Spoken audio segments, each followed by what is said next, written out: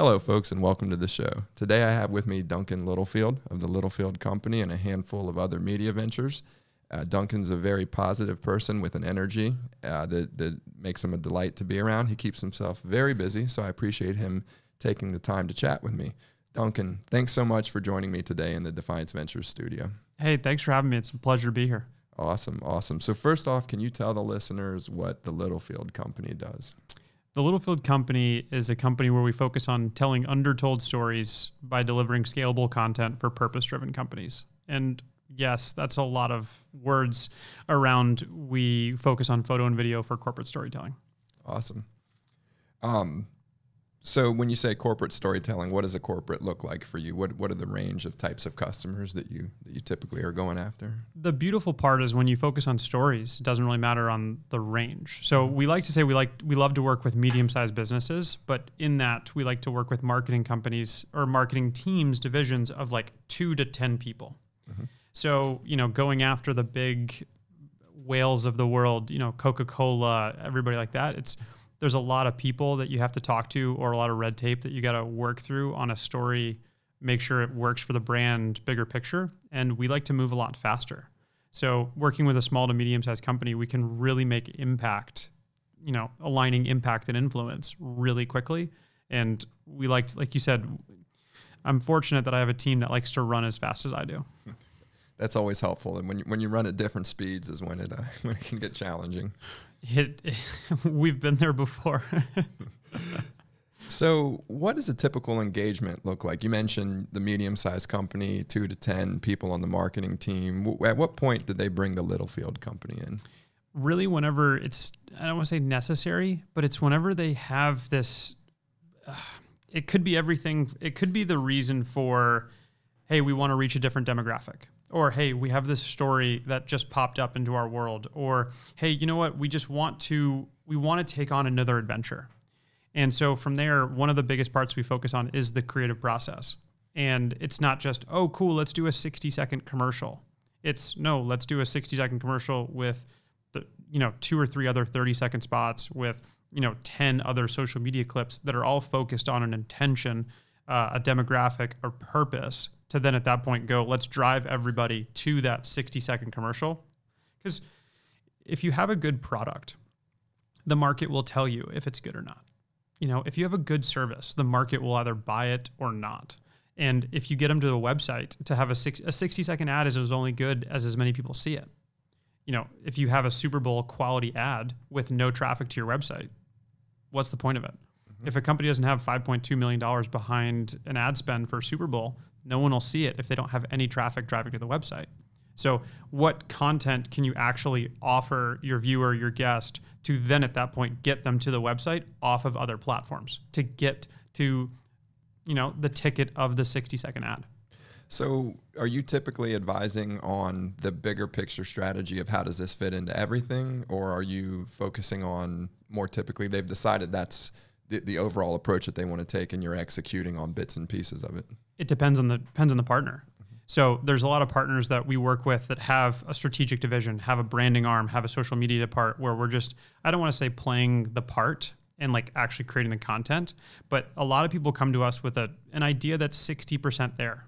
It's, hey, we want to tell a story around something or tell a story around this person or our service, but we don't know how to tell it. And that's kind of that undertold. Every person in the world, every company out there has an undertold story. It's our responsibility to either, pull it out of them and coach them to actually tell it, or to have them be aware of what it is. A lot of people don't know what their story is. And it's one of the best parts about our job. We get to sit down at a table, big conference table, couches, really get a coffee shop, really wherever. And we just go lay it out. What does your company do? Why does it do it? Why did you start the company you started? There's no package that every CEO fits into or every CMO or every marketing division fits into. It's the bigger picture of every company is uniquely different. Mm-hmm. And for that, then why are we creating them a package that says, oh, you need this, this, and this? No. Why? No. So are you more focused on the actual constructing the story and helping them understand how to articulate it? Or do you get into the actual, hey, we'll come in and we'll shoot the video, we'll set up the lighting, we'll do the photography, we'll do the social media? Okay. Everything from start to finish. Like if you look at it from ideation to deployment, we do everything but actually hit the post button. So we will do everything from ideation to creation to producing to production to editing and post-production and everything. But the only thing we will not do right now is hit post on your social media or post on your website to have the piece of content strategy go live. That's great. And has that been the vision from day one, or did you start out with one or two capabilities and then you had to build those capabilities? Now, that's a great question. The goal of the start was to buy undervalued companies and then sell when valuable. But how we were going to do that is be the marketing arm to that. So right now, in my opinion, companies need to earn trust. Every company's goal should be to earn trust with a demographic, a market, a consumer base, whatever it is. Mm-hmm. How do you create trust? In my eyes, it's a pretty simple equation. You tell stories that create a connection that earn trust. From there, it's what you do with that trust is the most important thing. So the goal of the company at the start was to say, hey, let's just create trust by first off creating connection by telling stories. Because if we can create trust, then we have an ask. If you have an ask, it can be go to a website, buy, donate, show up. It doesn't matter about the industry. It doesn't matter about the company. It's you tailor it to whatever you need from your user, your audience member, your guest. And so the company always started with this goal of like, we just want to buy or we want to be a part of undervalued companies to then make them valuable, make them attention worthy, make them always have a guest or a client or a review or somebody just to say hi. Well, it's interesting. Are you familiar with Mark Sisson and Mark's Daily Apple? No, I'm not. So he created Primal Kitchen, but he very successful. He sold the business to one of the large food manufacturers, made a ton of money in his 70s. It's a really cool story. But I heard him on the Aubrey Marcus podcast, and he didn't use the word trust. He just said, I needed to create an authentic brand. I didn't know what I wanted to do with my brand, but I had to be authentic. And he was talking about trust. So what he did was he created Mark's Daily Apple, where he blogged once a day. And he did it for years. And I used to read his blog, and it was just a great source of recipes. He would parse out a recent study on exercise. He would just talk about different topics in health and wellness. And then all of a sudden, this Primal Kitchen brand appears. And because he was so authentic and people identified with him, I was like, oh yeah, I'll buy your stupid ketchup. And now, became a multi-$100 million exit for him. But it was interesting because in this podcast, he talked about, I had to build my brand first. I had to build the authenticity. And I think that speaks to a lot of what you're talking about right now. Yeah, I like that. There's a lot to that. And it's, what's the old model? Like, hey, YouTubers and vloggers, it's daily until they create the attention and then they can become strategists. Mm-hmm. They don't know what they're doing until they figure it out. Yeah. And that's what I think a lot of companies do. They start it on one simple purpose, one simple reason. And then all of a sudden they get 2-3 years in. It's the old analogy of, focusing on a tree compared to the forest. It's you go down to chop down a tree and then that one goes down and then you take another one down and you take another one down and you don't look back at the forest that you've carved out because you're just focusing on that one tree over and over and over again. And you got to look around and go, man, what have we done? If you can understand. Wait, wasn't that called the Lorax? Something like that. It was something a movie. Like that. It was a Dr. Seuss movie. As I don't have kids, I haven't been open to that. You would not have seen that one. No. Basically, they end up creating a process that then creating these clothes that everybody wants, but they have to chop these trees down, and they literally get to the last tree and chop it down. Yeah. That's so interesting. Yeah. All right, I'm going to reference that. But that's like, that's the bigger part about it. Is like you go through these, you all of a sudden have to look up and go, man, what have we done? And the companies in my eyes who can scale faster understand the process around it. Mm-hmm. And that's what we're focused on now at Littlefield as a parent company is we're trying to align impact and influence. Well, so let's talk about that because looking through your LinkedIn profile, there's a handful of businesses. It looks like some are related to photography or videography. marketing. Are they all under the Littlefield umbrella, or are they related somehow? Or can you just kind of speak to how that all works together? And it appears that some of them are more consumer focused as opposed to business, maybe. Absolutely. So Littlefield is a parent company where our focus is aligning impact and influence. So influence is the external. That's the media side. That's the marketing. That's everything we're doing at Littlefield Company, Paper Airplanes, Sidecar, and even a little bit on the large forest side, where now the next venture is the impact. And the impact is the internal. That's culture, that's operations, that's development of business. And so what we're really doing is trying to align it, because most companies fail because they're misaligned. You know, their leadership is not telling the right story to their staff, which then that staff is going out and, you know, misrepresenting the company because of internally as a culture, they're not aligned. So what's the old expression? Like 90% of startups fail for whatever reason. And I think it's due to misalignment. So that's where we're focused on Littlefield. But then underneath that, we have the Littlefield company is definitely the engine behind it all.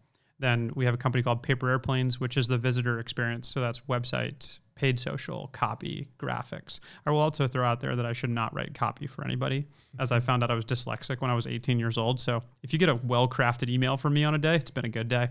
But then next company would be Large Forest, which is our wedding arm. And then the other company we're working on building is a tech play, a company called Sidecar, which is right now a strategic video editing service, but turning it into a software in 2021. Awesome. Well, hopefully we get to dig into each of those as we go through this. Is there any one company that you consider your day job? I take it that's Littlefield. That's the Littlefield company for sure. Right now, I would say I'm about a 60% hands-on Littlefield company on my day-to-day, and then 40% focused on Littlefield with building the other brands around it. So that could be 20% Sidecar one day or 5% Sidecar the next day, but 40% would be Littlefield as a parent company. So in my experience, when you create separate entities, which Defiance is a collection of probably 5 or 6 entities itself, so I endorse this strategy. But most people don't actually. It's kind of funny that like we're sitting here and going like, yeah, we both understand that, because other people go, no, just make one agency. That's what I keep hearing. It's like, no, just do one agency and make it divisions. Yeah. And I mean, there is an argument for that. I think totally you can do the division if you, I feel like you need separate entities if they're just so completely different that they need to be separate entities. Then there's the question of should they be owned by the same, or should it be, you know, but then there's also that you need different cap charts for your businesses. That's a very practical concern that a lot of companies will even create separate entities for different geographic regions because they have key players that they want to incentivize with equity comp. What was your strategy behind why you want each of these to be different? Is it a little bit of both, or? It's a little bit of both, but I also wanted experts. You know, I didn't like the agency model because you come into an agency, you know, and again, we don't look at ourselves as an agency, but more as just, I don't want to say a one-stop shop or a business solution. It's, you know, right now we're a little different. We're a little bit gray in the awareness of how to scale a company. So within an agency, it's, hey, if somebody came to us and said, hey, we need video work. Well, like, how great is your video department? And that's the big question that just like leaves the drop off. I want somebody to come to us and go, I need video. Great. You will never hear about me building websites for you. Mm-hmm. Or, yeah, we can do photography, of course. Like, but you're never going to have me pitch you graphics unless it makes sense with the video. To then at that point, if someone asks me about graphics down the road, oh, we have an expert team over here at Paper Airplanes. But it's never going to be the space of like, all right, well, it's, and you know, like right now in 2021, we live in a connection-based economy. It's, you already have a graphics guy. So why am I pitching you that?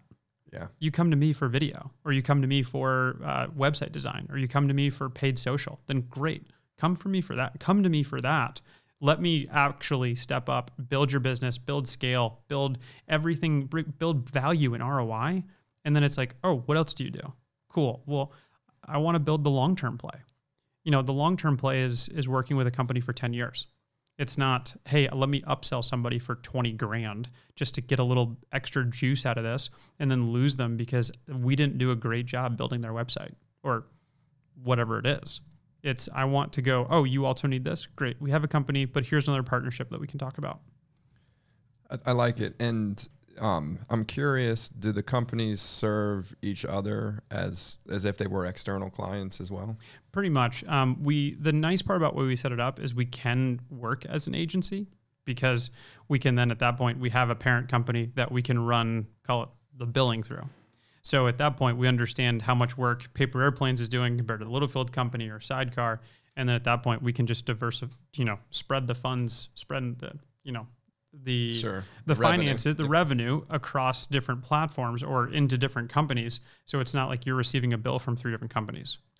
No, and that model is very appealing to me. I read somebody's analysis of Amazon, and there's a million reasons that Amazon is so successful, but I think one of the less appreciated aspects of Amazon is that they have adopted a modular architecture to their enterprise. So we've all heard about the vertical integration that the American auto industry at times experiments with in different directions, right? And what ends up happening is GM buys Delphi, who makes great radios because they're forged in the market, but then Delphi now has a captive audience in GM, and the quality sucks. They're terrible radios. Right. What Amazon did that was so brilliant is they wanted to have a world-class infrastructure for cloud computing.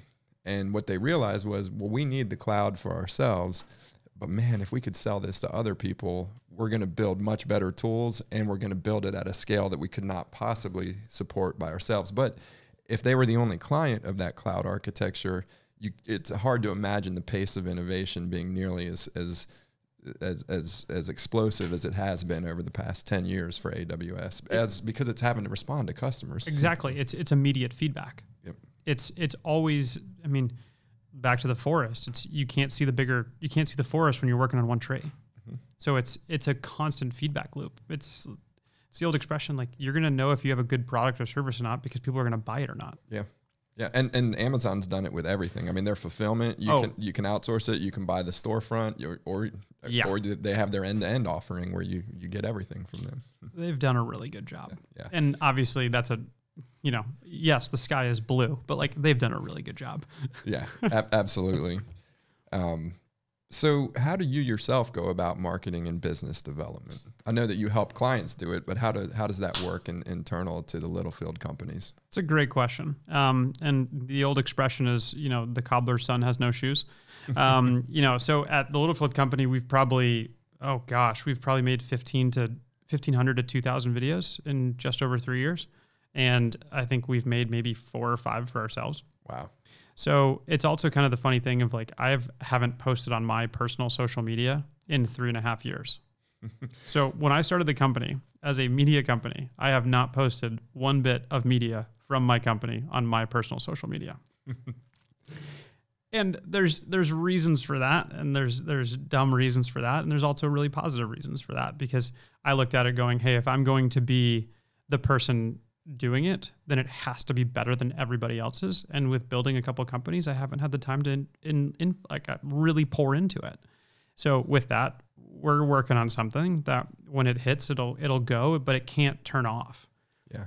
It has to be always on, and it has to be really good. So we're working on that. Until that's right, we're not going to launch it. But how we market and how we really want our partners to wave the flag for us. We really believe in partnership. We really believe in supporting and diving into a company and knowing a brand as well as we can. So we're not, it's the long-term play. I'm looking to win in 40 years. It's not buy and sell in 4, it's 40. I'm going to be pumped when I'm doing this at 72 years old and going all right, we have 100 companies under our umbrella. Will you still be doing my podcast and sipping bourbon with me? Totally. Okay. This is fantastic. That is damn good whiskey. It is really good. The first sip was okay, this could get dangerous. We were talking in the pre-show interview or discussion. This is a bottle Bond and Lillard that it's not that difficult to find. You don't find it every day, but whenever I see a bottle of it, I always grab one or two because it's a good go-to for sure. I understand why. One sip and you understand why. Awesome. So talk to me about the synergies between your companies. I think you've already hinted at it, but maybe you could talk for when things are really hitting correctly. How do the companies support one another? It really goes down to who's the leading company. So we kind of, in a creative project, we treat it like a creative lead. a project lead of going, hey, who's the company lead? Who's the partner lead? Who's I don't want to say running a show, but who can go to for the answers? And it's the same thing. So I'll pick on a company that says, hey, we need more, if we're looking at a scope of work and we're going to do 60% of it's just going to be video, well, then the Littlefield company is going to lead the conversation. So we're going to have somebody on the Littlefield company team that then at that point also supports the awareness of where things are in the other parts of the process. The nice part about how we're set up is that you can walk down a hallway and like pop into somebody's office compared to like, get on Slack, write an email, get a response or call or wanting to set up a call. It's just like, no, you can walk down the hallway and go, hey, where's this website at? Hey, what's the framework or what's the, what do you need from a paid social perspective? Hey, does it need to be, where is it going? And if we do our job well, we already have that information on the front end. But as you know, things change all the time. Mm-hmm. And that immediate change, that immediate feedback, that immediate support and collaboration is unbelievable. And it just shows speed at the same time. Look at COVID. We worked from home for a while and we recognized that it's not that the work went down. Like our guys still did a phenomenal job while working at home, but it wasn't as collaborative. It wasn't as creative because it wasn't conversation. Now, like edits are flying back to normal speed because it's as simple as looking over someone's shoulder and looking at color. Or, hey, can I get immediate feedback on the pacing of this video? And it's proving that we made the right call to go back into the office right now. Yeah, Jack Welch famously used to talk about walking the factory floor. There's no substitute for seeing the work being done and no being question there about face to face. It speeds it up and it makes it better. It's, hey, try this. You can't do that over Zoom while posting to Vimeo and then going to Slack. It adds 3 or 4 or 5, 12 layers into it.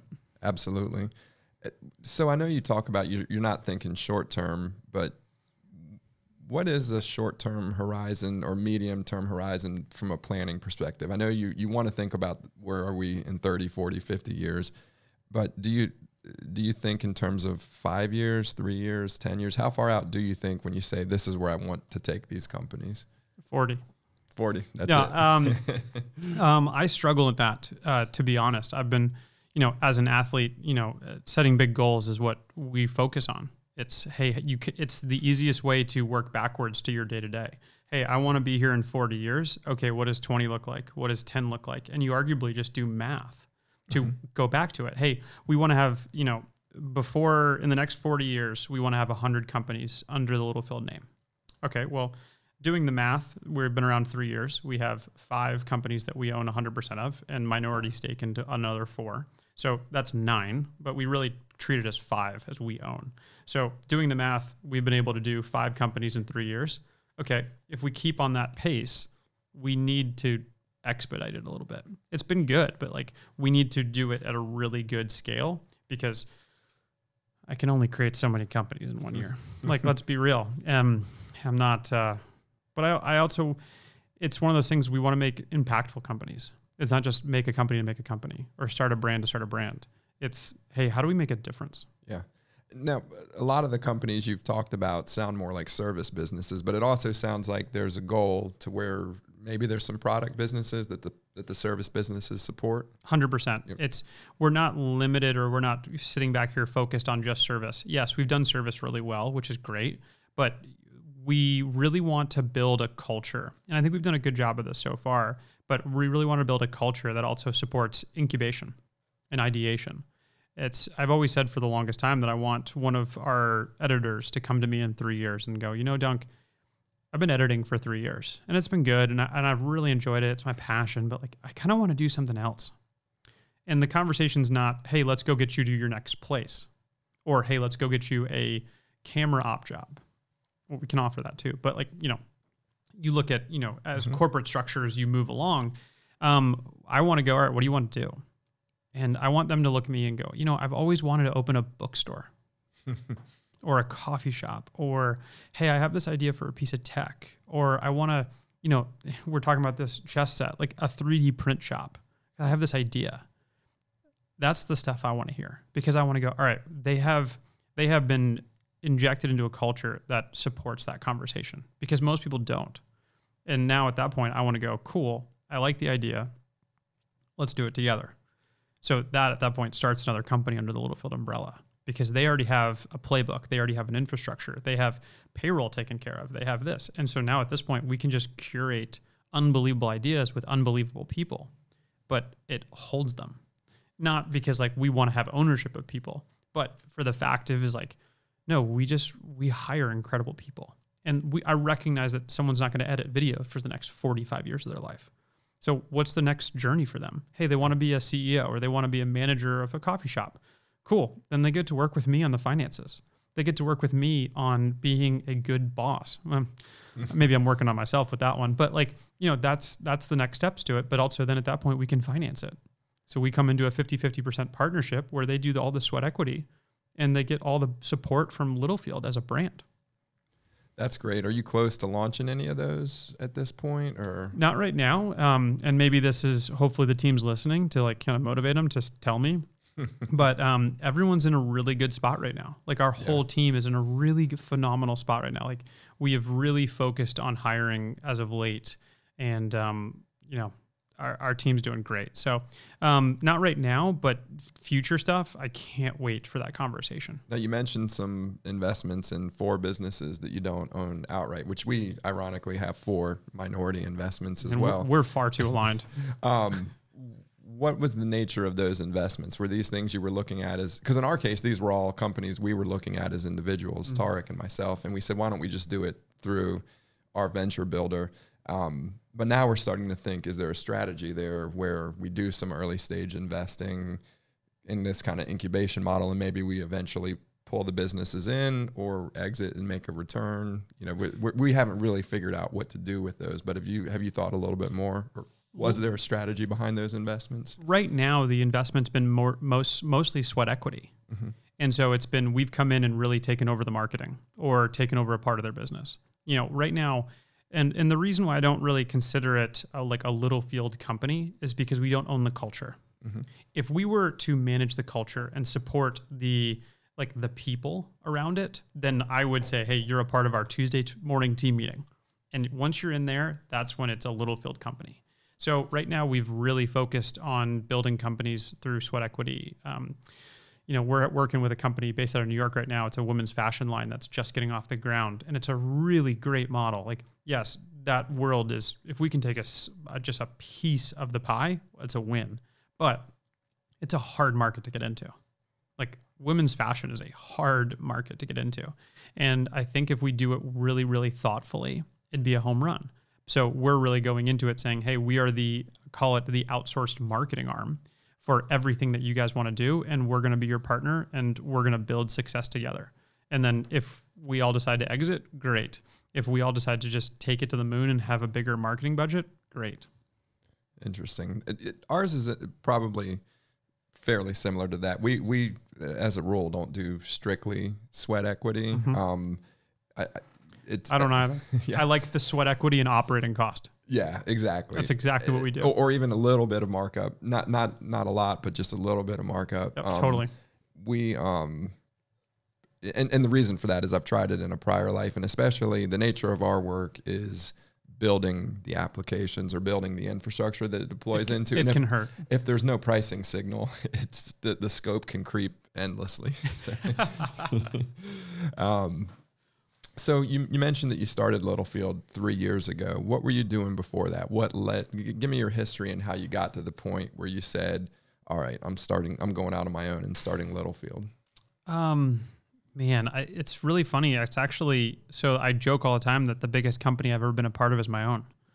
As my first career, I was fortunate to play professional golf for 6.5 years. And then when I got out of the game of golf, I pretty much turned into being a photographer.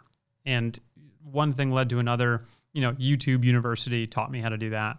But from there, I was working with a lot of startups. I came in as, I wouldn't say CMO, but that title, but I was always like a co-founder of it. Like a creative director type. Yeah, that's probably a better title, but they seem to always give me the title of CMO, which I wasn't qualified for. Let me call it out right now. But so I was working with startups because I understood the long-term development of a company. It's everything as an athlete, everything you do today affects your game or your sport or your body 3 years from now. like really shows up under the gun in pressure 3 years from like when you put the work in. So that's the startup model. It's, hey, let me just go like beat myself up to win or have this come to fruition in 3 years. So I really just understood that. And from there, it just snowballed into me being a part of VC conversations and private equity conversations and how to grow companies and how to scale companies. And then I recognized that I didn't really like that model as much. And I knew we could be able, there had to be a way to do it differently. And that's really where it started. So professional golf into photography and now Littlefield. Do you still get to golf much? Or? I probably average about 7 rounds a year. Wow. And what's your handicap? I'm terrible golfer, so I mean, I would say that I'm a 0. So like, wow. I would say I'll go out and shoot anything from probably 69 to 78 right now. Okay. And like not touch a club for 3 months and be in that space. Like I'll go shoot 75, no problem. Wow. That's such a great skill to have though. You'll never regret being a good golfer. No, I'm good. Like I really enjoy, and now it's like, it's really funny. Everyone asks me, it's like, do you enjoy it? Before it was my job, like thousands of golf balls a day. Like it was my work. Like it was the only thing I thought of. It was everything. Like I was more infatuated by being the #1 player in the world than anything else around me. Like I was obsessed, like I am with Littlefield now. So I'm super fortunate for that. I've got a friend, Clifford Banquisette, who he went pro, and he loves golf. He still loves it to this day. But he told me the first time he got a paycheck playing golf, he was like, "Is this real? Like, are they actually paying me to do this?" Yeah, and it's funny. My mom like I finished like I want to say like 13th in a tournament and made like $600. Like I think that was my first check. Maybe it was like $300. I don't know exactly what it was, but my mom framed it, like thinking it was like really this cool thing. And I just looked at it and I was like, "Mom, that needs to go to the bank account. Like that needs to go to the bank and be deposited." And she was like, "Oh, it's not yet?" She goes, "It's not direct deposit?" I go, "No, it's a mini tour. They literally hand checks out at the end of the week. Like that's how it works. They literally hand write the check. It's not like coming from a big corporate company. Like it's not PGA Tour direct deposit." And she's like, "Oh," and I was like, "Yeah, I'm going to need that back. Like we're going to need that one back." You have to listen to the Matt Frazier interview on Joe Rogan Experience because he talks about his first check was like $200 or $300. And he's like, wow, maybe if I do this every weekend, I can afford some good food. You know? Yeah. And that's the funny thing is like, you look at it and you're like, all right, it's not a ton of money, but it's like, man, just because I shot a score and I beat everybody else, or not everybody else at the time, I finished like 12th or 13th or something like that. But like, it's like, all right, I can do this. Like, this is cool. Like, I like this, but it was bigger than just a check for me. Like it was always the reason why I wanted to be the #1 player in the world, because I wanted to have impact. And I thought that was going to be the way I can make impact on the world. And it was not, oh, if I have a lot of money, I can do that. It's like, no, then I can actually talk to more people.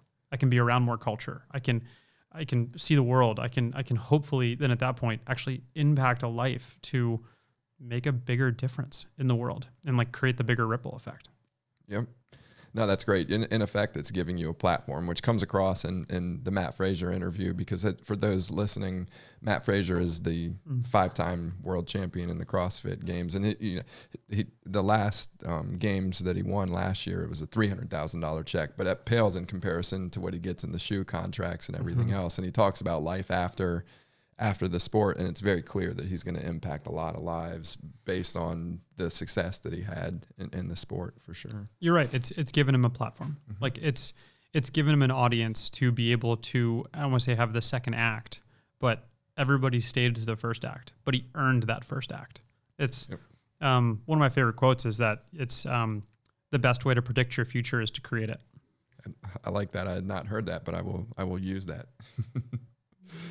So what have been the important milestones along the way in this 3 years since starting Littlefield? Are there areas where it changed the game for you guys, or where the game changed and all of a sudden you can go after bigger clients or get better employees? Or That's a great question. I would say very early on, I got lucky. And I really do mean that. I got really lucky with talent. The people that we brought on right away were unbelievable. We wouldn't be here today if it wasn't for that core team. No question. Or we probably would be around, but we wouldn't be at the scale that we are.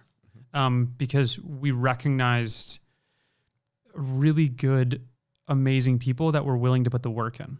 And it wasn't because they were so talented and they didn't see it. Like, no, they were willing to put the work in.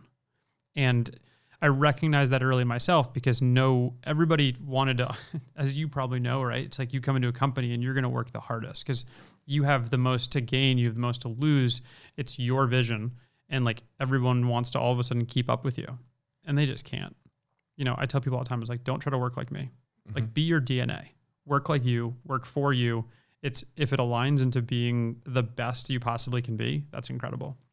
So we really got extremely lucky with those early team members, like so lucky. I'm like looking back in my head, I'm thinking about the first videos we executed, the first videos we edited, like the first videos we shot. I remember we shot our first commercial like 2 months into the company. Like I had no idea what I was doing. Like you got to remember that I didn't, this is going to be bad, but I'll say it. I started a video production company without knowing how to shoot video. I literally filed for the LLC in July of 2017. And I remember sitting down and learning Premiere and how shutter speed worked for video in September and October of 2017. I knew photo. I didn't know video. So I remember we had our first commercial in, I think it was like late February of 2018. And we launched the company Jan 1 of 2018. And I had no idea what we were doing. And we tried to act so cool. And we tried to act, I mean, it came out great. Like we kind of shocked ourselves a little bit. And I'll be honest, like it's awesome. For 2 months into a company to be able to shoot a full blown TV spot was pretty cool. But yeah, we just got so amazingly lucky very early with just great people wanting to be a part of this. It's funny.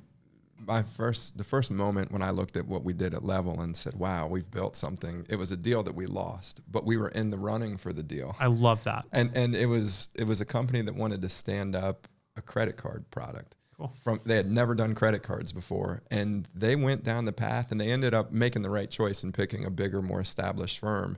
But we got to the short list. We got down to a competition between two of us. And I remember thinking, this is great because a year from now, we'll get a shot like this and we'll win it. and it was just such a different thing. The first project we ever did was, I called a friend of mine. I said, we opened a business. We're going to do software development. And he said, great, I need you to come. Do you know RabbitMQ? And I'm like, oh yeah, I know RabbitMQ. I thought it was a JMS product, and it was actually an AMQP product. And I had never done AMQP, but I had done JMS. I was like, oh yeah, I've got this. And he's like, great, I need you in Atlanta on Monday. And that was our first project. And so to go from that to where like this is a major bank that's saying we're going to launch a credit card product and you have the capabilities where we'll at least consider it was big. Were there moments like that where there was a project so big that you either won or didn't win, or that where you pulled something off where you're just like, wow, this is amazing that we have this capability? Yeah. But I actually want to know after you lost that deal, what did you do that night? Honestly, what was the reaction? I was happy. I told Chris, my co-founder, I was like, I can't believe we got this far. Like, I wish we had won this deal. I was like, but this is so promising if we, and I don't think it was blind optimism. I mean, I think we could see that we had put together a team that could actually do this. And we still had plenty of other work to do. We would have had to hire a lot to do that. It would have stressed the team. We still would have gladly won the project, but I think we just honestly just went back to work on whatever the next project was. I think that's so cool because a lot of people would be just devastated, drowning like, oh my gosh, here's the opportunity we threw away. Yep. And I really am so thrilled that like, you were like, nope, we're good. Yeah. Like, it's not that we got lucky. It's not that we like, hey, we knew somebody who got us in the door. It's like, no, we clearly have a product that can work. And I love the fact that you just went back and said, okay, back at it. Yeah. Like, and part of that is one of my heroes growing up was Art Monk, who was a wide receiver for the Washington football team. And I remember he never spiked the ball. He never danced. He every time he made a touchdown, he handed the ball to the ref. And somebody asked him, they're like, why?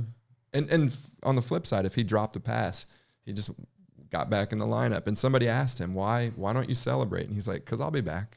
Yeah, he's been there before and he'll be back. Yeah, and I think that work ethic, that inspired me a lot. And I always try to remember that, because I want to get really excited when we win a deal, or I want to be really upset when we lose a deal. But then I'm like, just go back and get in for the next play, strap up and take on the next chance you get, you know? Yeah. And I think that's like the biggest part about, you know, you look at companies, successful companies who are built for the long term.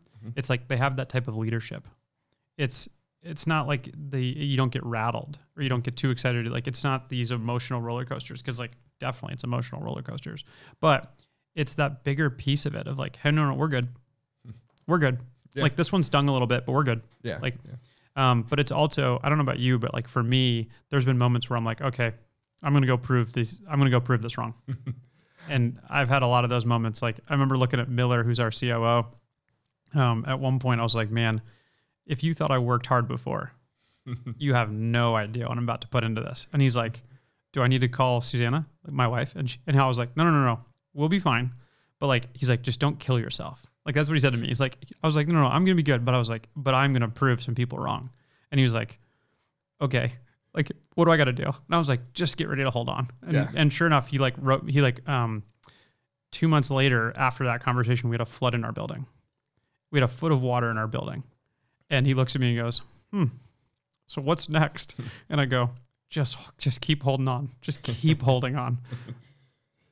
That's awesome. Yeah, I don't know that that doesn't motivate me as much as I've seen it motivate some people. I think it's great when it does. I don't think it does for me. But and this is probably the most similar thing to that. When I see a mid manager or an upper middle manager, you know, director level, VP level, in a big company with a big budget, and they'll just act like we're a small vendor, and they can steamroll us. And I'm like, you have no fucking idea. I'm bought in. I have skin in the game. You don't. I'm going to win. I know you've got a big budget. I know you're an impressive person. I know you're very smart. But if you don't have skin in the game, you cannot win. You cannot beat me in this. No way. Absolutely. Just no way. I know. I mean, it's the same thing why I picked golf. Like, some people know that, some people don't, but you know, why did I pick golf was because no coach could tell me I could play or not. If I shot the lowest score, I won. It wasn't, how do you get to the NFL? Hey, you got to play high school ball, but a coach has got to elect to put you on the field. All right. College, same thing. Really? So like on a high school or a college team, anybody can join. It's just, you've got to play your way into the position. It's qualifying. Yeah. Lowest man gets in. Wow. So it's, hey, if you're playing for, like, you know, in college or high school, it's you were playing for spots. It's just like any other tournament.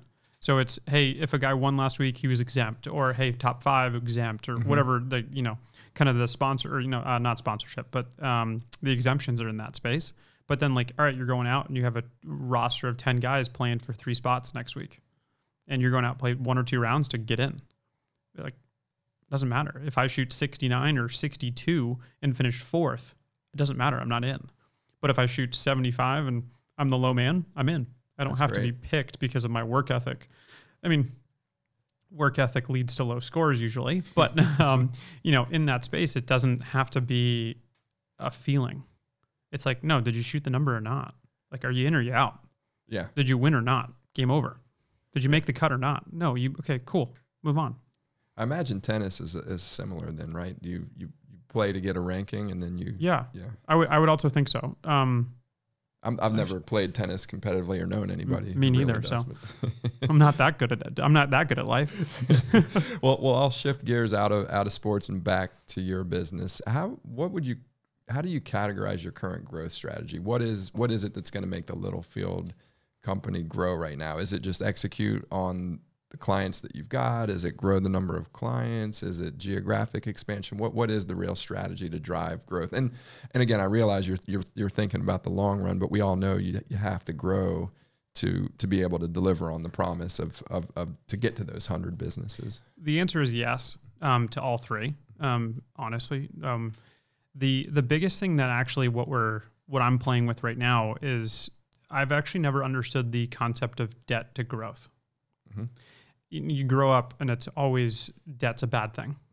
And I'm just learning now on how to actually strategically leverage debt and other people's money. and not like so much like taking venture capitalist and like venture cap money and taking 20% of your company away and then having a board of advisors and all that kind of stuff. Yes, we have a phenomenal board of advisors, like so fortunate that they actually trust me and want to spend some time on like working on my company. But within that space, like I'm understanding the conversation or the relation of debt to growth. And that has been really fun, unique, challenging, interesting. Did you take any PPP money or? I did. Awesome. I mean, I would say, why wouldn't you? Yep, I agree. I don't want to say it's free money, but it's kind of free money. Well, and even if they don't forgive the debt, it's still at very favorable terms. Oh, I mean, I took an SBA EIDL loan, and I haven't used $1 of it, but 150K over 30 years at 1%. Like, okay, that is free money. Yep. So within that, the answer is yes. We are going to, I would say in the next 12 months, we're going to open office number 2. We're looking at 7 locations in the U.S. right now. And then within probably 2.5 to 3 years, we'll open our first office outside of the U.S., which is super exciting. And we're going to do it where we're going to build small teams. So kind of 4 to 10 people in cities to be boots on the ground, handle small projects, but then be able to like really build headquarters here in Charlotte and like then be able to fly to Phoenix or LA or New York or wherever we are stationed. And then over in Europe or Asia, we'll probably build a little bit of a bigger team just because of travel. And then the next thing is like, we're going to really invest into Charlotte. You know, every person here really loves Charlotte. I mean, I owe everything I have to Charlotte, truly. I've been here for 6 years and, you know, met my wife here, you know, built my first business here, built my second, third, fourth, and fifth, but whatever it is. But in that space, like we really want to invest into this space, into Charlotte. So we're going to hopefully, right now we're at a full-time staff of 10. And I think by the end of the year, we'll get to about 25. Wow. And so you've got 5,000 square feet right now, I think you said? Yep. 5,000 square feet. Before the interview. Yep. Yeah. 5,000 square feet right now. It's pretty much almost 2,500 square feet of offices. And then 2,500 square feet of flex space where we can use it as a studio or hold big team meetings or honestly build more offices into it, whatever we need to do. At Level, we took, I want to say we took 4,000 square feet from a friend of mine, and he had just moved his call center offshore, and so he had a bunch of extra space. We were about to sign a lease for 2,000 square feet because we had 9 employees at the time, and he said, "Well, pay me for 2,000, and then you can grow into it." And it turned out we were really lucky, but it was funny having 9 people in 4,000 square feet. It's hysterical. It actually really was fortunate we had it during COVID. Because I kind of joke that everyone has their own studio apartment. Like everyone has 5,000 square feet to themselves or 500 square feet to themselves. Easy to social distance in that too. Absolutely. It's like right now we have, doing the math in my head, we have 6 offices. No, yeah, 7 doors. So the way we set it up was we said, hey, creative team has their own office. So every person of the creative team has their own door, can sanitize it the way they want. And like anything public space, we have to wear a mask. But if you walk into someone else's office, you got to wear a mask. But like if you're just sitting at your desk and editing, you can be comfortable and like you can have your own space. So it's actually been Is the creative office the nicest looking one? Well, we call it the computer lab. Okay. Because like right before COVID, there was 6 editing stations just in one big horseshoe.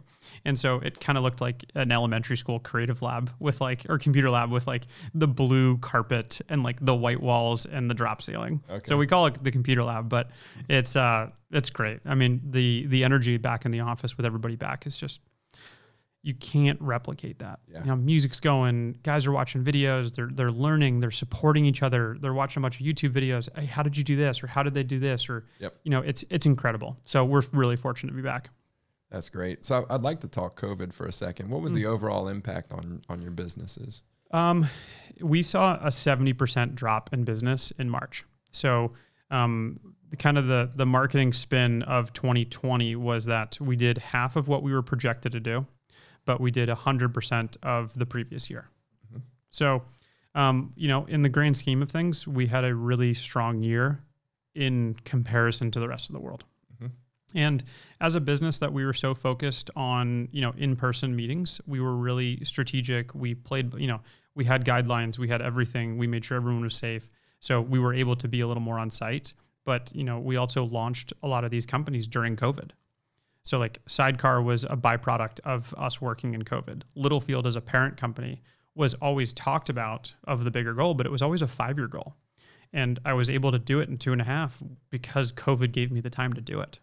So a lot of these companies that we're talking about actually were born in COVID and launched during COVID, which was super fun.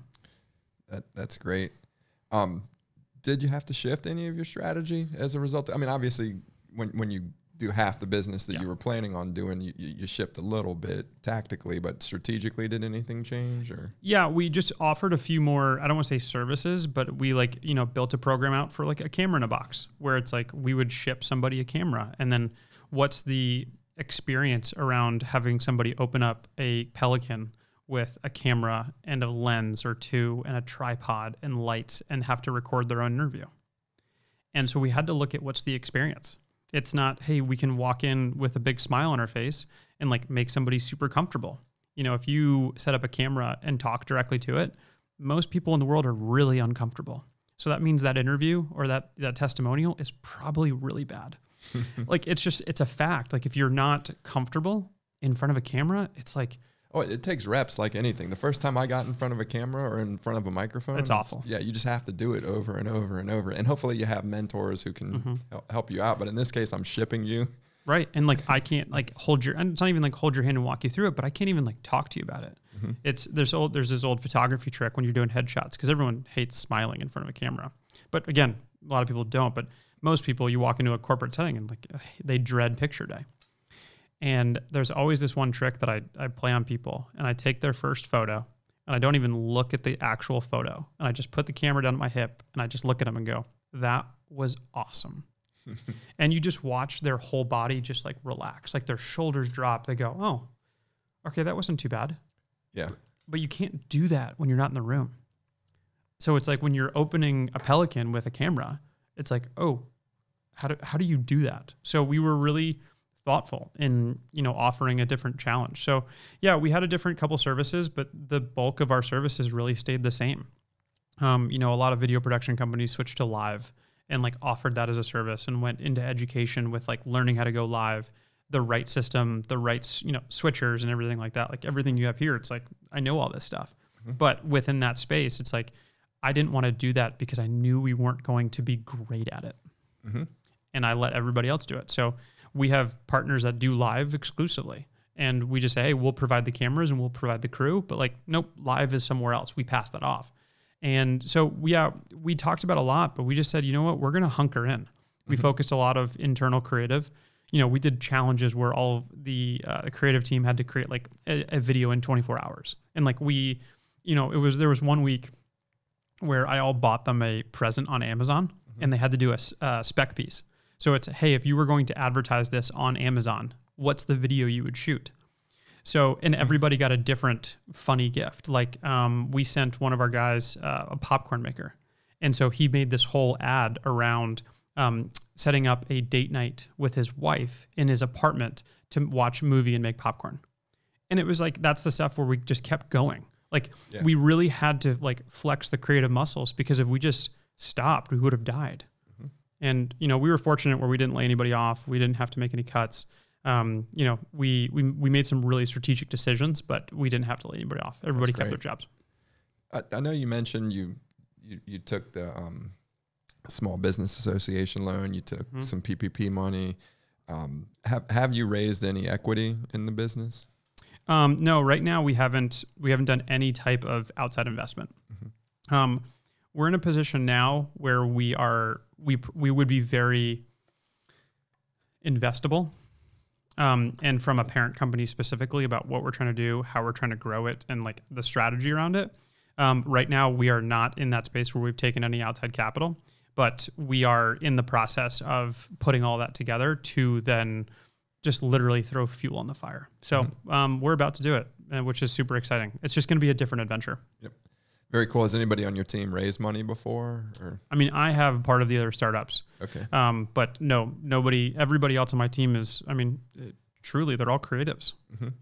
They're Miller and Jessica pretty much are the only, and also Turbo are really the only people that come from somewhat, I don't want to say corporate backgrounds, but again, I don't have a corporate background.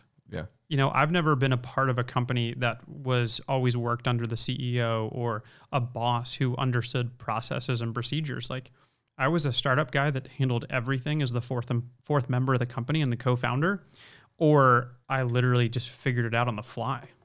So for us, and we're so fortunate to have a great advisory board that has been through this. You know, our non-executive director, Rich, has, built some incredible companies. Mm-hmm. And so he's been a great resource for me and a great friend and a partner. And I'm really grateful for everybody we have in our corner. Oh yeah, the advisory board or board of directors is huge, or just even your informal advisors and mentors for sure. They can Absolutely. fill in gaps that you may not be able to get an employee who does that because you just don't have the scale or the scope yet. And the other thing too is that, like, right now everyone at the company is really focused on the Littlefield company. Mm-hmm.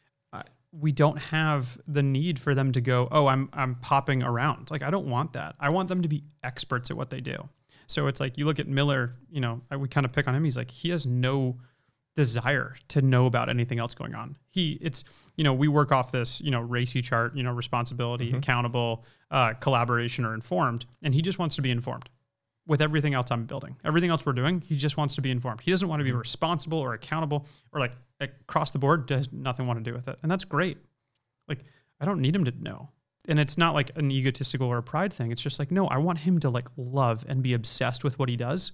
And if he's obsessed with being the best COO he can be for the Littlefield company, I'm not going to stop him. Absolutely. So I'd like to shift gears a bit and talk about the things that you're good at, that you guys do. First of all, I'd like to talk about content. Can you speak to how brands and companies should view content from a branding perspective? So, great question. And I definitely, I've spent a lot of time in this one. The biggest thing of what I tell people all the time, it's you can't be all things to all people. If you're not good at recording videos, don't record a video. Mm-hmm. If your target demographic is a 65-year-old female, you don't need to be on TikTok. That's the space. But if your target is a 65-year-old female that can then run Facebook, Facebook is not dead. So it's be where your audience is to create the biggest impact and what you want to do. So if you're not a writer, I am not a writer. I have read maybe 11 books cover to cover since age 4. And like one of those books is Curious George. Great book. But within that... Hopefully no Dr. Seuss books. They've been canceled. Yeah, I've heard that. My wife's a kindergarten teacher, and we talked a lot about that because obviously that would be a big part of her curriculum, and now she can't touch it, which is fascinating to me. But the world we live in... Absolutely. But in that space, it's like, no, like double down on what you're good at. Like, be really good at what you do and don't try to be something that everyone tells you that you should be. Now, how does storytelling fit into this? Because I hear you talk a lot about storytelling. Everything. And why is storytelling so powerful? It's you earn trust that way. Mm-hmm. It's how do you find a doctor?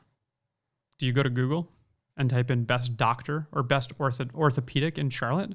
No, you probably met somebody who, through a mutual friend or a mutual trusted resource. That's how I found my doctor. There you go. Yep. You guys were at a cocktail party, and then all of a sudden it's like, oh, you got to go meet Dr. Bob. Yeah, remember my kid's ACL that he tore? Bob fixed it up. Hey, Dr. Bob, I'm Duncan, yada, yada, yada. Hey, if you ever need anything, just call me.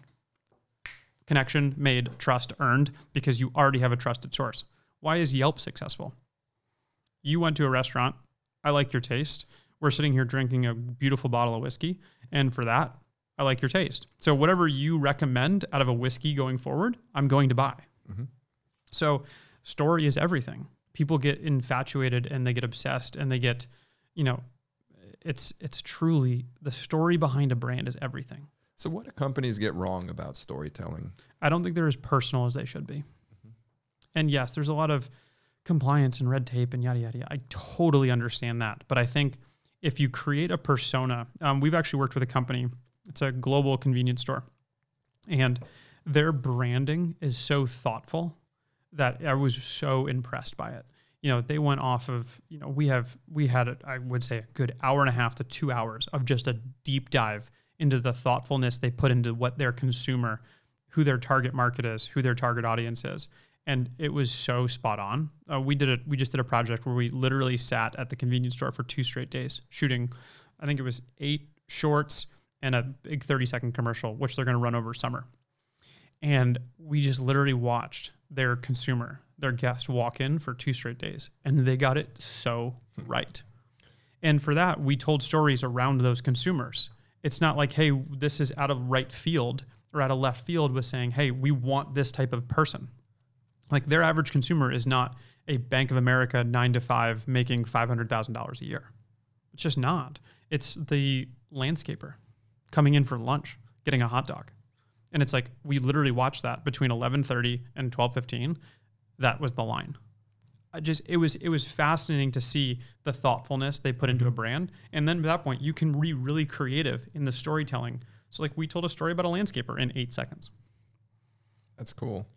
I like that.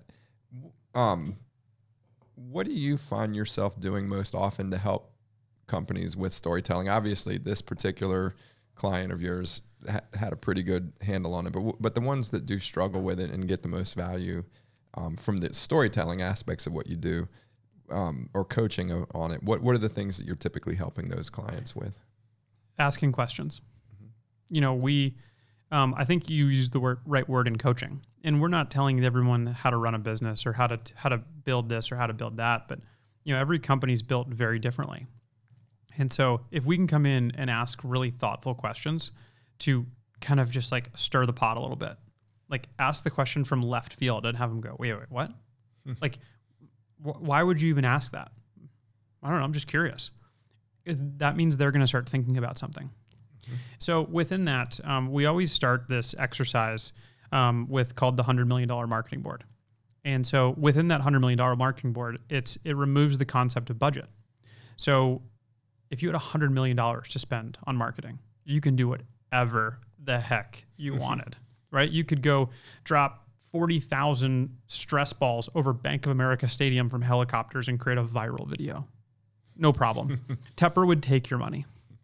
But there's so many companies we get into conversations with. It's like, hey, no, I can't do that, or I don't want to say that story idea because it's going to cost too much money. Well, no, let us figure that out. So we really start there. And then at that point, it's like asking all the questions around it. It's why was the company started? Like even down to like, why does the logo look the way it is?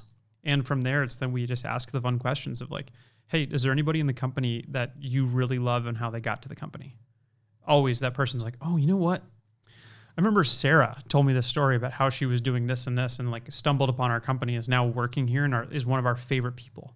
Okay, well then I need to go talk to Sarah. Like I need to go interview Sarah right now to hear her story about why she's working for this particular company and for this long. There's 47 stories waiting there. It's interesting you mentioned asking the questions. We recently were doing some work for a very large company that had acquired a smaller company and was launching a brand based on this capability that they had gotten. Cool. And they asked our designer or our creative, hey, can you incorporate some of this color in, and can you take this color out? And it was as simple as he asked, well, let me make sure I understand why. Is it because you want this color because it's the parent company? And he said, yes, we'd like to have it incorporated. And then that's a different answer. It's an accent as opposed to being front and center. And then the other question was this other one, are you avoiding that because of your the parent company's competition? And it's interesting because I know in a prior life, Lowe's was a huge client and you could not put anything orange anywhere. Anywhere. Yeah.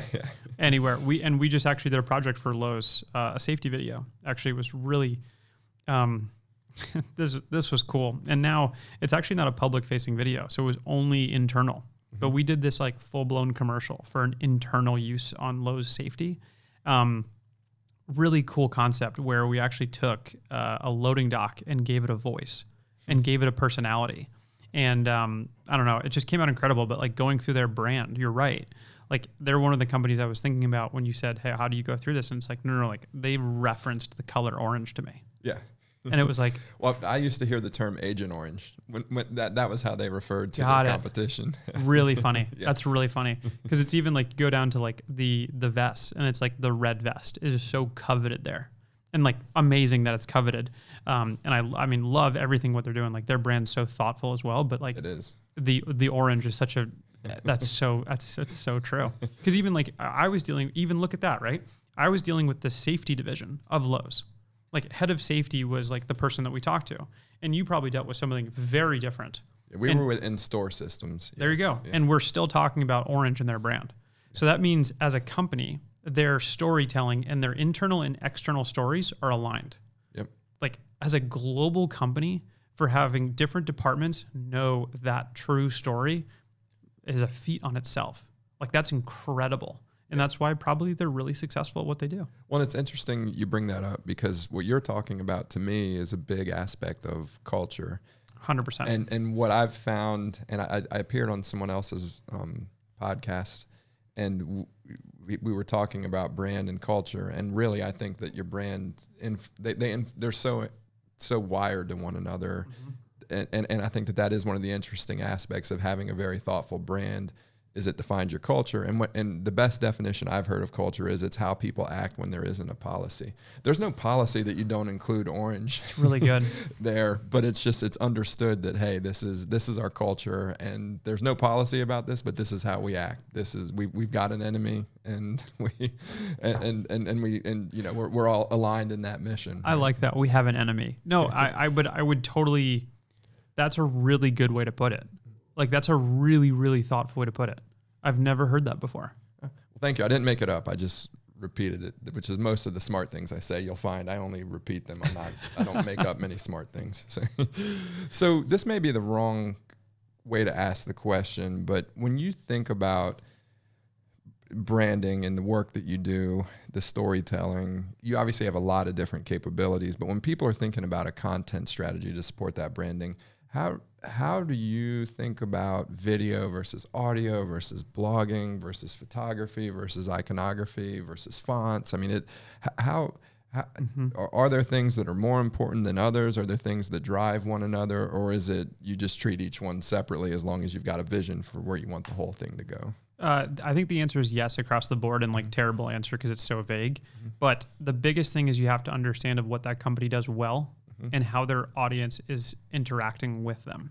So logos, typography, everything, yes, you have to have the bigger vision about what you're trying to do to then be aligned in that bigger space. So it's if your mission is to be the best brand in the world or be a boutique brand, then you can have a lot more flexibility into the typography you use if you're just trying to be boutique and just trying to be, I don't want to say a small company in Charlotte, but pick on Charlotte.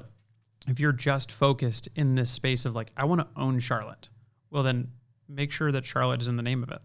But if you don't want to be a Charlotte brand, then make sure Charlotte's not in the name of it.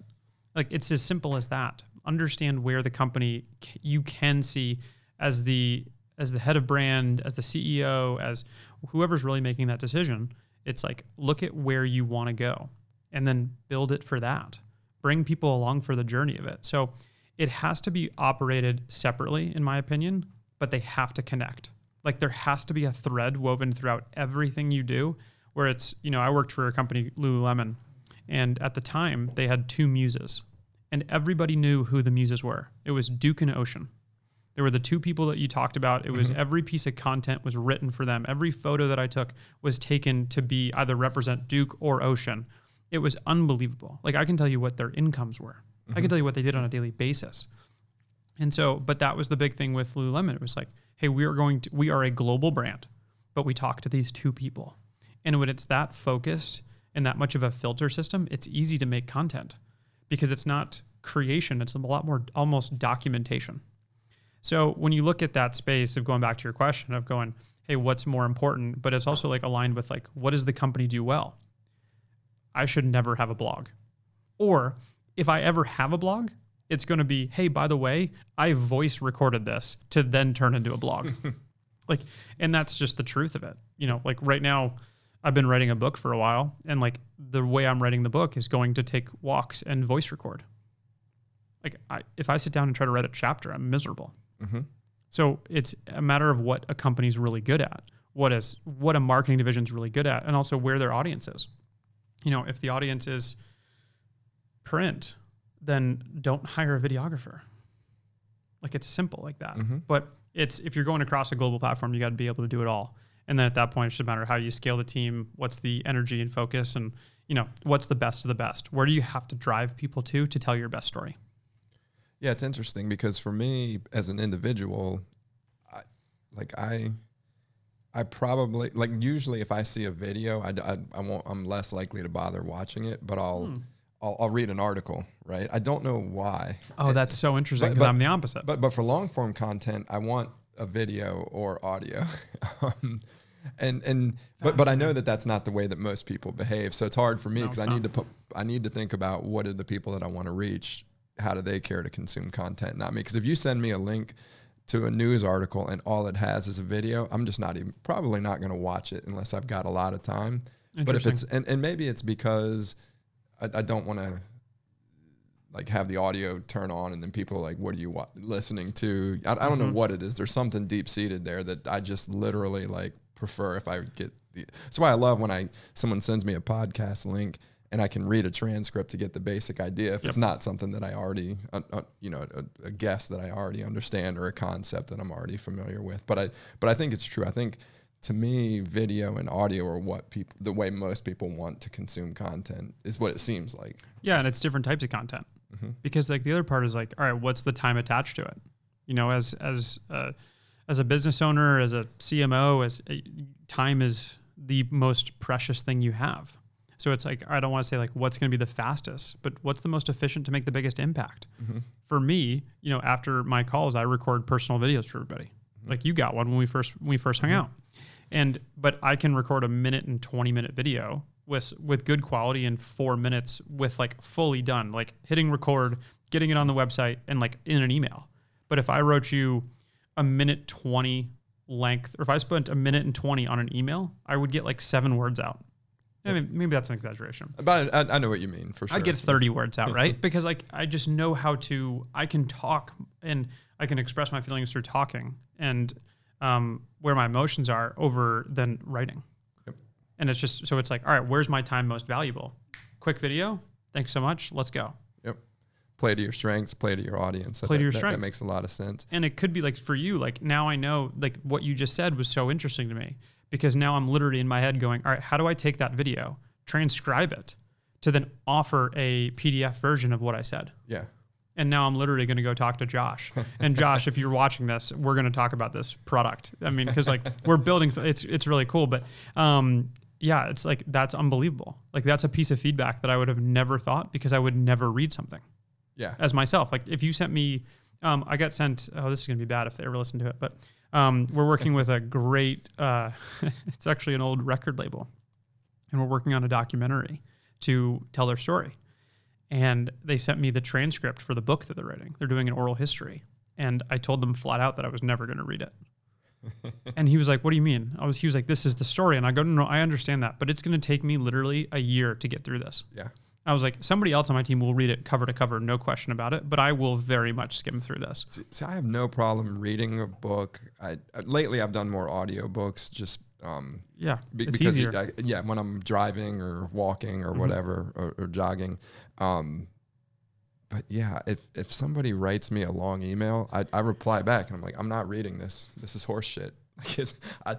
You can't send me 3 paragraphs. I'm sorry. Totally. It's like, I get it. And it's like, I mean, you have to play to your audience. Like you get that and you just immediately go, oh man. Like you're not going into this email and it could be the best email in the world, but you're not going into this email going like, okay, you know what? Duncan just sent me a great email. Like I'm going to read all of this. Yeah. It's like, no, it's like, oh, Duncan sent me another email. Like he knows I'm not going to read this. Why is he sending me this email? Like that's the deal. But I'd happily read if you sent me 3 sentences and 3 bullet points, I'd read it in a minute. But if it's 3 paragraphs and I have to boil it down to those 3, I'm probably not. I mean, unless I've asked you for something. Yeah. But if you're just giving me a data dump of something you want to sell me, there's no way I'm going to read 3 paragraphs. I'll tell you what, the next time I write you an email, I'm going to give you 3 bullet points of saying like, hey man, I need to write 3 paragraphs. Hey, next bullet point. Here's why. And then I'm going to write the 3 paragraphs. So I want to shift gears to Charlotte. You said you've been here 6 years? Yeah, just over 6 years. I moved here February of 2015. And where'd you move from again? What month would you like to talk about? So at the time I was playing golf. Okay. So I was literally, I was kind of based between Connecticut, where my family's from, or Orlando, where the weather was warm. And so it was, 2 months here, a month here, 3 months there, 1 week in that particular little town or wherever we were playing. So I kind of joke all the time. It's like, what month would you like to talk about? That's funny. What so in those 6 years since you've gotten here, what changes have you seen happen in terms of both the city overall and inside the startup or tech scene? Actually, I mean, the skyline is completely different. Like, let's call it, like, let's be honest about that. It's pretty unbelievable. When I first got here, you saw like one crane in the skyline in 2015. And now you walk in any given day and there's like 7 up. Well, it's not just uptown, right? It's South End, it's Cherry, it's North End. It's even Noda, Plaza Midwood. What did, I think it was New York Times in like 2019, South End was the most developed per square foot apartment complexes in the country at the time. Wow. Like something like that. I had not heard that, but I'm not surprised like to hear per it. square foot, it was the most development of or apartment developments, like new apartment developments. And they're full. These aren't empty buildings that we're talking about now. No, they're 85 to 90% capacity at opening. Like there's studs in the wall, and it's like there's no paint on the wall, or there's not a door yet, and they're already filling up. Like it's pretty incredible. Just to put a finer point on that, I heard a statistic yesterday that I have not validated, but it doesn't sound that off, that there are 30 25-story plus buildings in development or planned in the next 3 years, I think is what I heard, which is insane. That would be a lot of development in a city like DC or Atlanta. In but South in Charlotte, no, not in South End. In Charlotte. In Charlotte. Yeah. Now most of that's going to be that is South End. I think Lowe's is building a 35-story tower that's already. Is that how big it's going to be? 35? It's huge. I was at a friend's, our Wow. wedding planner's house. Yep. And we were on her back patio, and I'm like, is that the Lowe's building? And it's gigantic. And you're sitting in Dilworth, which you never could have seen a building that big from Dilworth that's literally like 3 blocks away. That's incredible. Yeah. I didn't realize it was going to be that big, but not surprising. And I may be wrong. It may be 30, but it was a big building for South End for sure. Yeah, I mean, I think the tallest building in South End right now is maybe 10. Yeah, I think I think the pink building, the Arlington, might be 14 or 15. That's what I was. That's the building I was thinking of. I was like 10 to 12 or whatever it is. 10, but that I think is the tallest one. I haven't been in the elevator to count that yet. But the Lowe's building is definitely bigger. I've heard that there's a 38-story tower going up near the Keyman building on East Boulevard. There's a 25-story tower going up in Cherry, which that'll be the first tall building. It really is transforming the skyline. Mm-hmm. So the skyline has transformed. We've gotten the 2 light rail lines, although the 1 light rail line was already operative by the time you got here. What about the tech scene and the startup scene? Do you get very involved locally? It sounds like you might have clients kind of all over the place, but. Yeah, I mean, when I first got into it, when I first became a photographer, yes, I was pretty much heavily involved in it. I'm trying to do the math in my head now. I was a part of probably 5 tech startups and a brick and mortar small business before I started the Littlefield company, and 2 tech startups were in Charlotte, and then the brick and mortar was in Charlotte. So definitely understood it. I think the one unique thing about the Charlotte startup scene is that it's a little confused. Mm-hmm. And I don't mean that in like a negative way. I just think it hasn't been around enough to be really developed.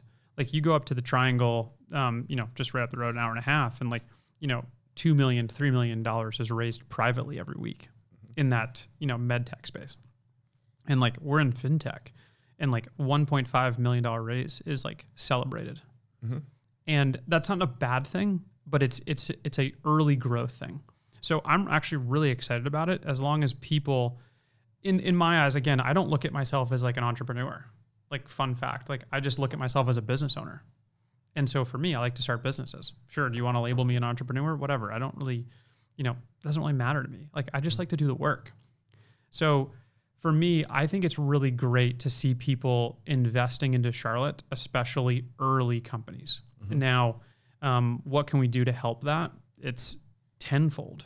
It's how do we support them not going out and receiving, big VC capital outside that trying to take jobs away from Charlotte, but how do we grow an incubator system that actually supports it? And like, you look at all the co-working, Advent, Huga, Industrious. WeWork has 3 locations. Right. So if they have, I would love to challenge them to say, hey, what does it look like for everybody in that space to kind of come together and like really develop an unbelievable scene here? where it's like Charlotte's thought about as a startup community, not just from, hey, if you want to succeed, but actually a community of people who understand and you can lean on and you can support.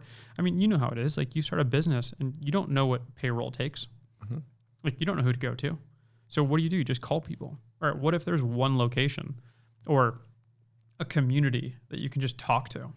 And I know people are trying to do that. I know there's so many companies that are trying to do that with pitch presentations and all that kind of stuff. But I think it needs to be a bigger conversation. Mm-hmm. I think it needs to be a bigger development compared to just like, hey, we're going to give out micro, pitch wins, like of like $5,000. Those are great and like awesome. But like, what's the bigger conversation for long-term growth? Mm-hmm. And that's where I would love to be a part of, focus in on, look at the big picture, because like you've done it. Like, I would love to hear about like what you have to think about where Charlotte is, because you've seen it firsthand. Well, it was very different when I came here, and I was in a very different place. So it was 2004 when I started traveling here. That's crazy to think about. Yeah, it was crazy. And I think the national conversation about startups was very different back then. Sure. Right. I mean, Google was pre-IPO at the time, just to put a little bit of perspective on it. Yeah, 2004. You're right. Yeah. Wow. So, people probably were using Facebook on the Harvard campus. YouTube, I think, was created in 2006. So I think the national conversation was very, very different about startups. We were a startup. We were a software development shop called Amentra. I was the 9th employee. Mm-hmm. I came down to run a project for Family Dollar. And I was like, this city's pretty cool. Like, even back then, the skyline impressed me because it was tiny, but the buildings were like... And it came out of nowhere. It came out of nowhere. Like, you're driving down 77, you're like, what is that in the sky? It looks like a little slice of Philadelphia, but new and clean, but only for like 5 blocks. Right? Yeah, you drive past it in all about 2.5 minutes. Yeah. And now it's about 4 minutes. And so I came here for a client, and then I started selling to other clients in town, Belk.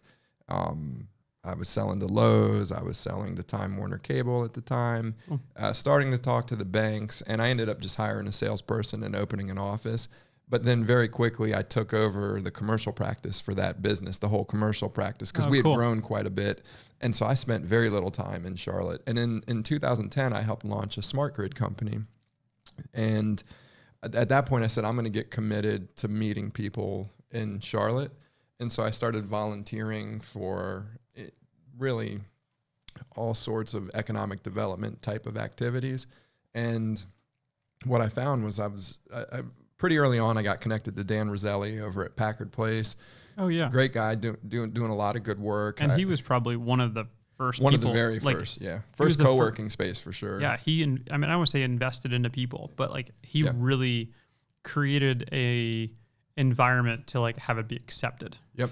Absolutely. And so I met Dan. I helped him and a guy named Curtis Watkins start a group called CLT Jules, which was an incubator for energy businesses that was funded by Duke Energy. And that led to a whole bunch of other engagement throughout the city. And what I realized pretty quickly was there's a desire to do something. There's just not a lot of examples of successful homegrown companies. I mean, you could argue Harris Teeter, Family Dollar, Bank of America, Wachovia were at some point they were all startups, but these are world-beating companies at this 100%. point. Belk, but so there weren't a lot of real early stage businesses at the time. There wasn't. Avid Exchange was around, but they certainly hadn't hit on all 12 cylinders that they're hitting on now. I met Bob Joachim very early on with Passport. I never met the Red Ventures guys, but there were startups, but they hadn't become successful yet. Map Anything, I think, had not pivoted away from what they were. And you look at Ecos right now. Yeah. Like Ecos is a great, it's the conversation of, hey, I don't want to say, did they bootstrap for too long? Because I think they're probably 7 or 8 years in right now. And I think they only raised their first round probably a year and a half, 2 years ago. Mm-hmm. And like, they're doing great things. Oh yeah, they hired my friend Chris Rossbrook to be their CFO, which he was the CFO at Map Anything, and then he was a very successful tech banker before that. But that's what's great now. Now you fast forward, and Dan isn't the only co-working space in town. Packard Place isn't the only place to go for these events. There's a dozen of them. Yeah, there's a whole bunch. I mean, you even look at Huga right now. Huga, I think, has 4 locations. Yeah. Like, yes, WeWork has 3 as a national brand compared to, everything else is pretty much hyper focused in Charlotte. But, Hygge has 4 locations and they started maybe 5 years ago. Yeah, they were in their first building was over off of West Moorhead Street. We actually still there before Level. We started a business called Reward Summit that we pivoted to Level, and we were in a location called 809 that was owned by a guy named Mark Brunage. He ended up selling the space to Garrett. That was where he started the Hygge, and then he took over the other side of that location. And Garrett's done a great job. I mean, that's where I started. Hygge, yeah. I mean, I remember it's kind of the running joke with Garrett that I had every type of membership, where I started as Flex, and then I went to private desk, and then I went to office, and then I built my own office. That's how we started at 809. And then when we had 9 people, which is when we took over my friend's space, but when we had 9 people, Mark pulled me to the side. This is pre-Hygge, and he was like, look, this is you need a little more space. He's like, this is a co-working space. It's supposed to be multiple companies, and you've got every office in here. That's funny. So we moved out. That's really funny. But again, I think you fast forward to now, and Avid is a great success story. Red Ventures is a great success story. Movement Mortgage, Passport, Movement. Keith Ludeman exited. Keith is probably the most I don't want to say underrated, but nobody talks about Keith. Yeah. Keith is an unbelievable human being and a phenomenal business owner. Yeah. And he doesn't toot his own horn, which is why people don't talk. But there's a lot of other success stories, IMS and commercial defeasance and the commercial real estate space. Pazer, I think they're going to be the next Avid exchange. I really do believe that. They've done some amazing things. Map Anything was a great success story. So I think there's a lot more momentum now. I still think that we're way behind. But it's also like you look at those companies, and all those companies, in my opinion, it's not like they were treated like a New York or a San Fran startup. They were treated as a small business. And like, I think that's why they're successful. Yeah. Like every person that went into the game to say, oh, I'm going to be a startup, went away from Charlotte to raise capital to come back to Charlotte. Yeah. Like, you look at where people have been raising money. I mean, like, look at Skip Town, Skill Pop. They all went to the accelerator over in Austin, and they came back, but brought everything with them and started a bigger culture attached to it. Yep. So it's like, those are the companies that like I really Skip Town, 2U Laundry, those are all great examples of businesses who, Ecos is another great one where they've raised money. Yep. And to me, I don't care as much. Chris Langford wrote a great article today that I saw on LinkedIn. He covered a lot of really good ground, but I think he missed a bigger point. And I've argued this with William Bissett as well, who's another local guy who I think is a great guy. I appeared on his podcast before, and he's coming on in a month. But they both talk about we need venture capital here, and I think that's bullshit. I don't think if you had venture capital here, they would have invested their money elsewhere, is the bottom line. What we need are more entrepreneurs, and the venture capital will come. And all of these companies we're talking about were able to go raise money. So I don't think that the capital needs to be located here. The VC I don't think it money, is either. Yeah. I think it needs to just be a conversation about how you, as a CEO, as a business owner, how do you actually want to grow? Because VC capital might not be the way somebody needs to grow. But even if I need it, I don't care if it comes from Charlotte or DC. It doesn't matter. Or Austin. I don't care where it comes from. But if you're and they don't care where they deploy the money. No chance. If a good company is meant to last, then that's a good investment. Yep. And so you're right. It doesn't matter where the VC fund is. Doesn't even know, we're the banking world right now. Yeah. I mean, if we can't pull money here, like, I don't know. I mean, I don't want to say who else can, but like the truth is, like, we have more opportunities to talk to bankers and understand how that works than any city in the entire, I don't want to say any city in the entire world, but we've got the banking talent for sure. Absolutely, we do. Yep. And now people are staying here for it too, which is really cool. Absolutely. Well, look, I'm going to end it on that. I know you've got a meeting coming up that we're not quite running up to, but I feel like if we start another topic, we're going to make you late for that. So I'll push it along. I'm going to let you get out of here. But thank you so much for joining me, and I look forward to the next interview when I finally get you to talk about the 5-year plan, not a 40-year plan. we can go into that for sure. All right. Cheers, Duncan. Thanks, pal. Appreciate you.